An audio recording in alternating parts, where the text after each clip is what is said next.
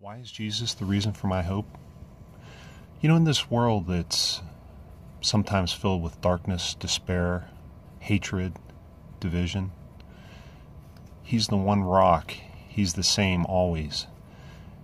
And I find this very comforting and very helpful, especially on a daily basis as you experience life's highs and lows. He's the one true rock you can depend on. But while I learned of my faith early in life, thanks to my mother and father, I'm not some super Christian Catholic that knows everything. I can't quote the Bible or knows everything there is to know.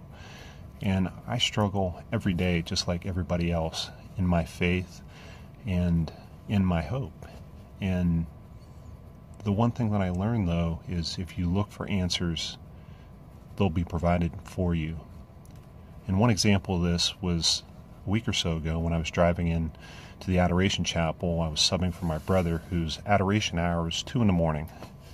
It's definitely a struggle to get up and do something pretty meaningful for that hour. And on my way in, I was thinking of what to pray on, struggling with my faith.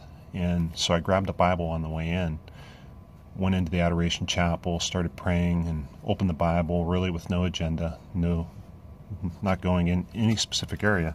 And what I opened to was Mark 9:23.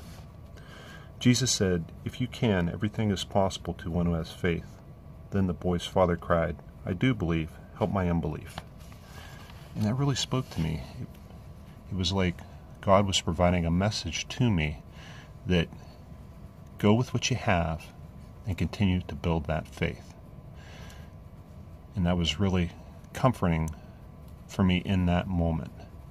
I think as long as you continue to work on it, surround yourself with a community, it's really important, a community of like believers. And that's one reason why I really enjoy any time I get to hear Father Larry, because he not only gives you direction, it's also very relatable because he talks about his daily struggles. He's a human just like the rest of us.